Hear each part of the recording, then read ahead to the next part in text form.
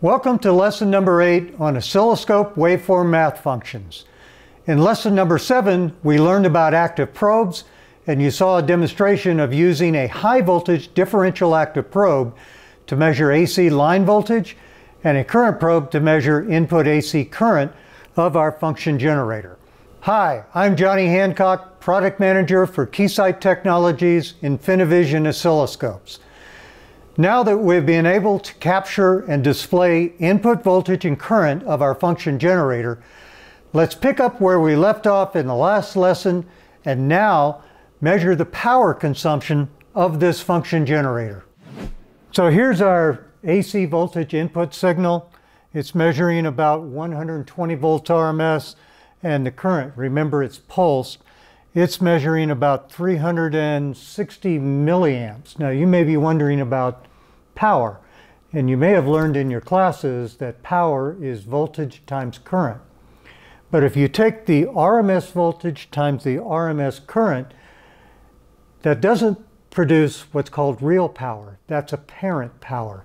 And that would be about 43 volt amps, not watts. So what about real power? For real power, we need to multiply each waveform times each other, the instantaneous waveform. And we can do that with Waveform Math. So let's do that now. On this oscilloscope, there's a button on the front panel that says Math. It's located right here. On your scope, Waveform Math may be somewhere else, it may be buried in an analysis menu, but we just press Math, and then we can select what operator. So the default is add. The other selections are subtract, multiply, divide, there's a magnitude FFT, phase FFT, and a low-pass filter. Now, higher performance scopes have many more math functions, but this is probably enough for what you're doing in the university.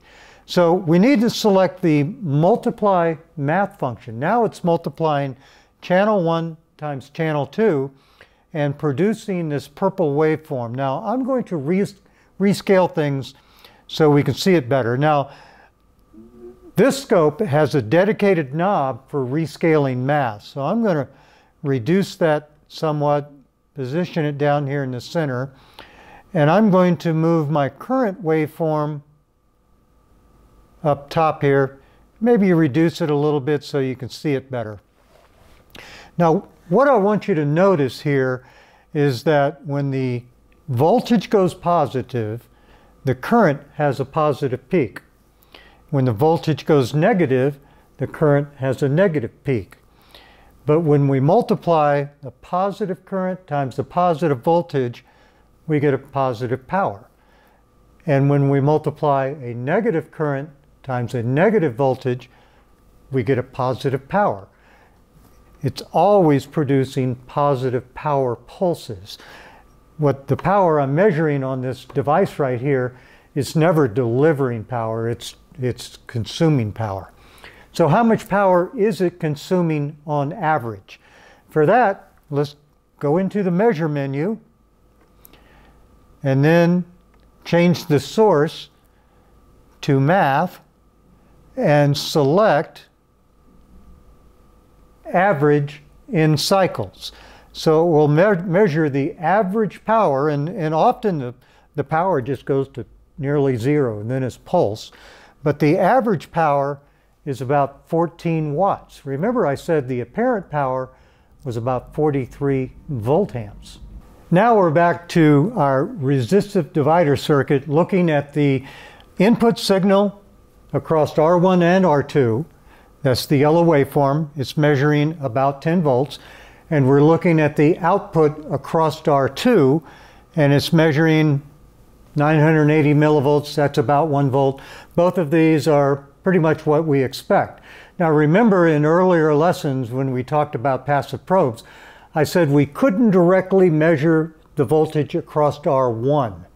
Now you can if you use a differential active probe, but we can determine the voltage drop across R1 using Waveform Math. Let's do that now.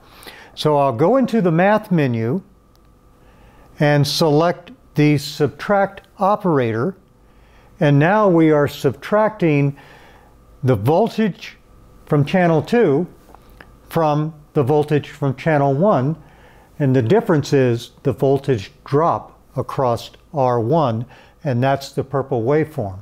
So let's make a measurement on it. So I'll select measure. Let's change the source to math and add measurement, and it measures a little over 9 volts, which is pretty much what we expected.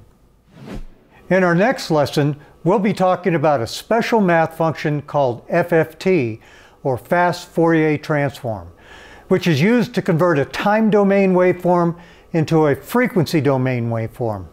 Remember, for additional technical resources to help you learn more about oscilloscopes, go to the URL listed on your screen. See you in Lesson 9. Go Texas Southern University Tigers!